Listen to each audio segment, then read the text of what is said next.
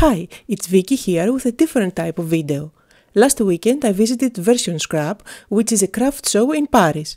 So here is a quick tour of the PaperArtsy booth. I attend such craft shows often, so if you like these kind of videos, showcasing companies that I like, let me know in the comments below and I can share from time to time. This is a sample made with one of PaperArtsy's latest releases. This is a brand new product called Infusions. There are 12 different colours in the range, and basically it's a powder in a bottle. There are two types of powders in there. One is the colour along with a brown crystal as well. So basically they are dyes and they are reactive with water. So you just spritz your card with water and shake on the product and they dissolve and blend out to create lovely backgrounds. This is PaperArtsy's fresco finish range of chalk acrylic paints. There are water soluble paints, but superb colours, an amazing range of colours. A lot of thought has been put into the colours that are in this range. There are families of colours. So for every colourway there is a light, medium, a dark and a super dark colour. So you have light, medium, dark, super dark. Some of the paints are opaque, some are translucent and some are semi-opaque, which makes it very versatile for making lots of layers when you're creating collages. There are also 6 glazes in this range. There's metallic, which has a lot of sparkle to it. There's satin glaze, there's gloss glaze, there's matte glaze, metallic glaze and a crackle glaze, which creates a really cool crackle effect. Recently there's 2 new additions. There's a frosting glaze which can be used on glass or plastic or acetate to create a frosted look, and also a retarder, which is a product that slows down the drying time to enable you to do a lot of blending of colours.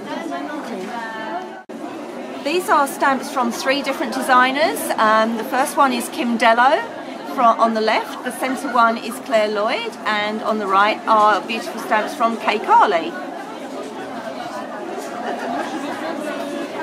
The next range is from Emma Godfrey. She has a selection of stamps. She's got some mini stamps at the top and 4 new releases on the next row. And we've specifically done some of her stamps in French for the show here at Version Scrap. And below that are also some stencils designed by Emma Godfrey, and they're all designed to work together. These stamps are by Jo Firth Young, and this is probably the biggest range of stamps that PaperArtsy have. I believe there are 44 large plates of stamps in this range. She's got mini stamps, she's got the regular A5 size, and she also has stencils. This range of stamps are called Hot Picks. They are designed by Mark Franich, the owner of PaperArtsy. It's a very artsy range of stamps, but that is kind of how they started their business, producing stamps of this genre. They range from floral stamps to more artsy ones with clocks and keys and doorways. Then there are some more fun things with quirky characters, but all very, very useful stamps and very, very popular. This range of stamps is by Lynn Brown, and she has a selection of different styles. Some of them are floral stamps. There are quite a few plates of stamps with sayings and quotes on, which are extremely popular. There are many stencils that work hand in hand with the stamps. They've been designed to work side by side. And there are also some stamps that match dyes.